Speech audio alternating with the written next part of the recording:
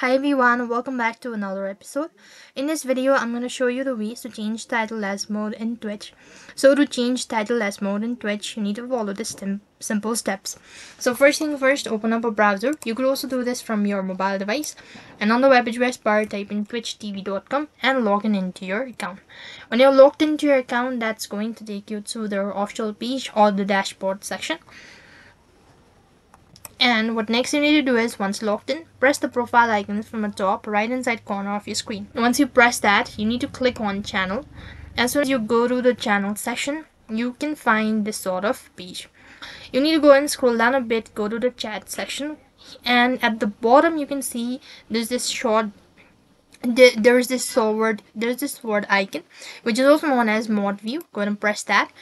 Here you need to go ahead and stream the live. Now in my case, I haven't done it so, and I've not given a title as well.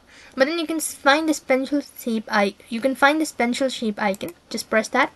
Here you need to go ahead and give a title. This is the basic way how you can go ahead and change mod title in your Twitch account.